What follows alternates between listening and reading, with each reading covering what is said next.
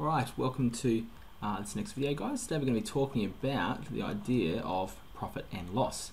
Now, our learning goal is that students are able to solve problems involving profit or loss, and at the end of this you'll be able to calculate the percentage profit or loss and calculate the percentage change.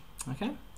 Alright, show me the money. Now, in business and things, what someone who owns a business is looking to do is they're looking to buy a product at some amount, so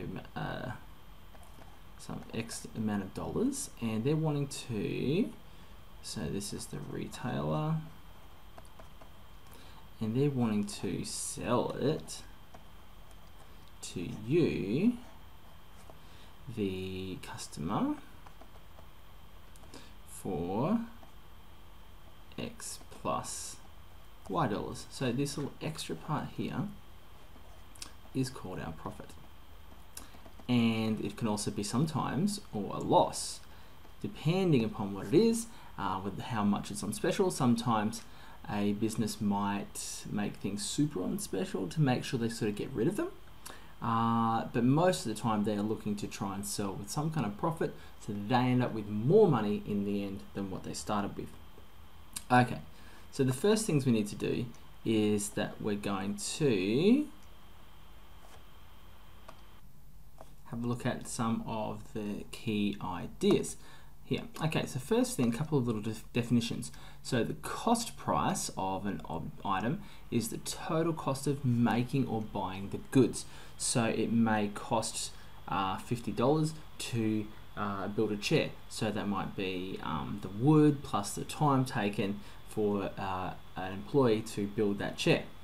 Now the selling price is the cost price plus something that's called the markup, which, as we can see here, is the amount that was added on to the cost price in order to make a profit. So as we said before, that Y amount of dollars that I talked about earlier, that's added on to make sure that whoever's trying to sell something actually ends up making some money, making some profit.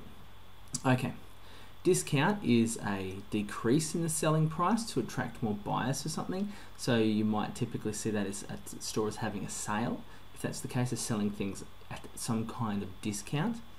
The sale price is the selling price, obviously, minus the discount that's applied. GST is something that's sort of pretty technical, but all you need to worry about at the moment is that it's a goods and services tax of 10% added to the selling price.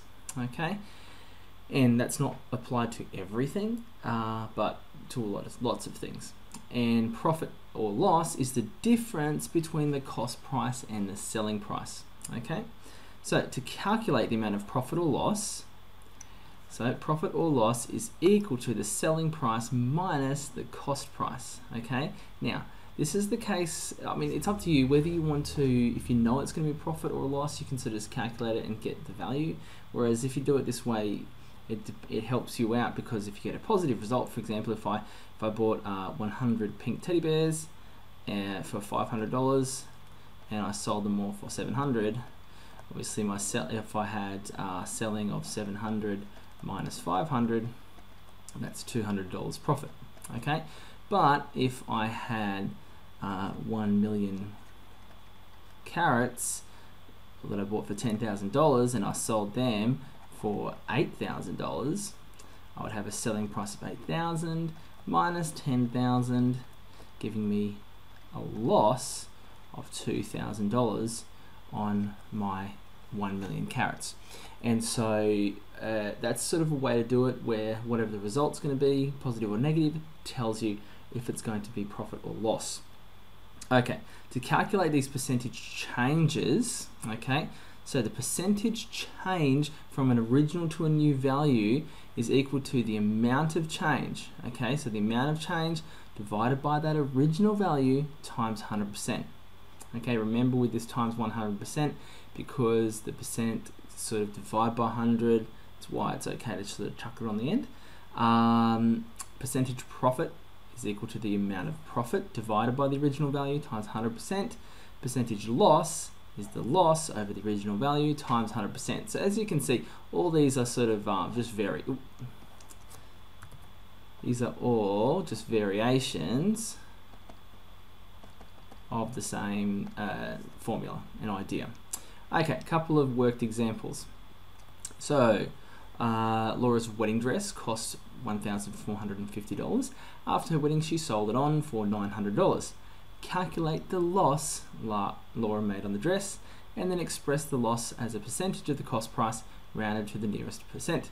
So first thing we're going to do is we're going to write the little formula. So we got the profit or loss is equal to the selling price minus the cost price, and so that was $900 minus $1,450, which is equal to $550.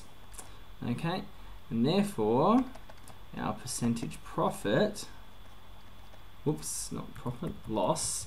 So that's part one done. Part two, our percentage loss will be equal to, now when we start to use these formulas, so like a particular thing written out to figure something out, you want to write the formula out first. Okay, so percentage losses will be equal to the loss over the original amount multiplied by 100%. Okay, so our loss was 550 over an original amount of 1450 multiplied by 100%. Let's just give ourselves a little bit more room here,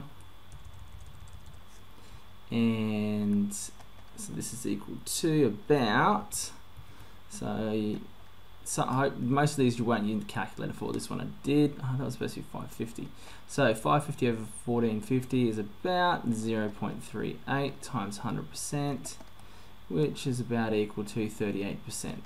Okay, it's rounded off to the nearest percent for us. Okay, next one. AJ buying himself a tent for $125, resells it for $139. How much profit did AJ make on the tent?